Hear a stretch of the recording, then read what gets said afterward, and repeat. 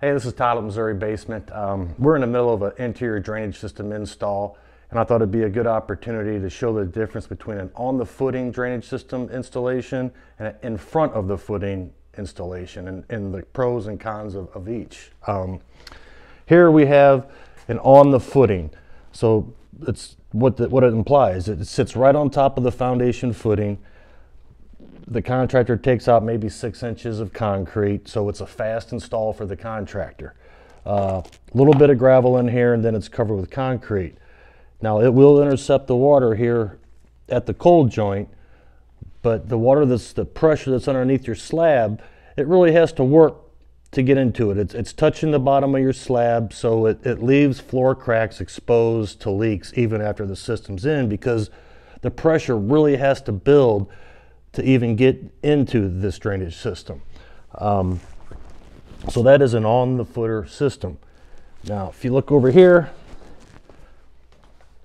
we have an in front of the footing system. Now, this is the way we install our drainage. There's a lot more work involved. See, we're going to expose the front of the footing, and then we're going to create a trench in front of that footing, and then we install our rock and pipe. Now, a lot of advantages to this because it's creating pressure relief beneath our slab, okay? The water doesn't have to build and find its way over, hopefully, to the drainage system sitting on top of the footing. It's all relief. All this gravel is drainage, okay?